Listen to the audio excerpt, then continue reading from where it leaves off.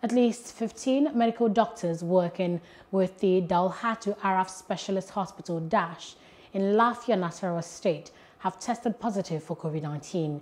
Chief Medical Director (CMD) of the hospital, Dr. Ikrama Hassan, said this on Saturday while debunking earlier claims by Association of Resident Doctors in the state that 35 medical doctors in the hospital had tested positive for the virus.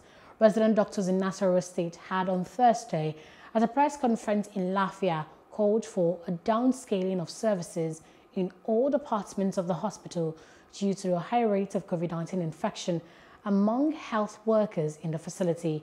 But the CMD confirmed that only 15 of the 139 doctors in the hospital tested positive for the virus.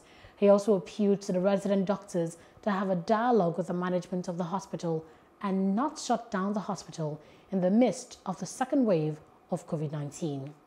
Hello, hope you enjoyed the news. Please do subscribe to our YouTube channel and don't forget to hit the notification button so you get notified about fresh news updates.